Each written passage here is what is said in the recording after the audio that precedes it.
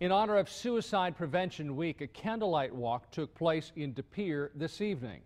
Earlier in the day, people signed up for the walk. The event is a way to help those who have lost someone to suicide, as well as to reduce the stigma surrounding mental health and suicide. Nationally, more than 34,000 die by suicide a year. Event organizers say the event is a way to promote awareness. The rate is real high in this area, and people just aren't talking about it. And one of the reasons people don't talk about it is because of the stigma that comes along with the suicide. In the last decade, there have been more than 300 suicides in Brown County.